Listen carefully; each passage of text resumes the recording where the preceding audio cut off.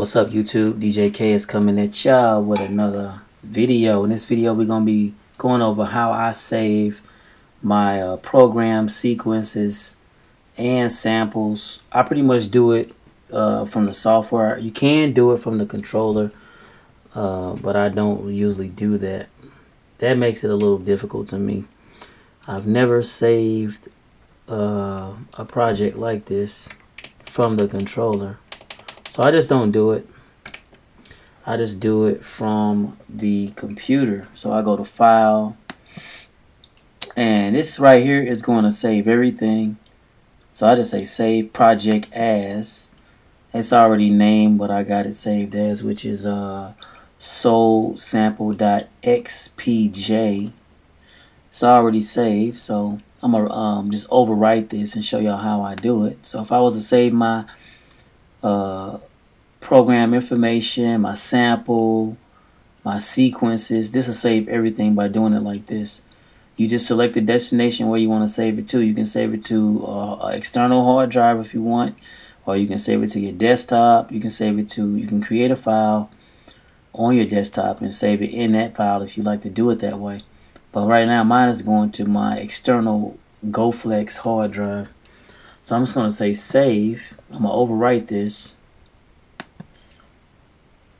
And it's done. It's saved. The whole project is saved, ready to go, or whatever.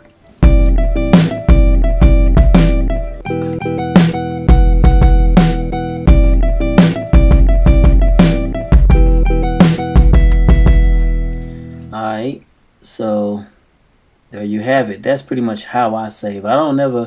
You can save all programs. You can do this, but I never do this. This is like if you want to save. Let's say you got a bunch of drums on your pads, and you want to just save that particular drum set that you created, or you can save it that way.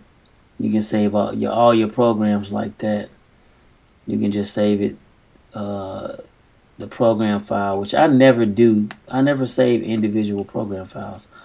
I just go to File and say Save a Project. Save a Project is going to save everything. So that's how you pretty much do it. That's how you save all your stuff. I mean, that's the easiest way to do it. So that's how I do it. And just want to help out a Facebook user. I think his name was Philip Williams, the guy that hit me up on Facebook. But anyway, shout out to you, man. Thank you for checking out the videos. I appreciate you watching my vids.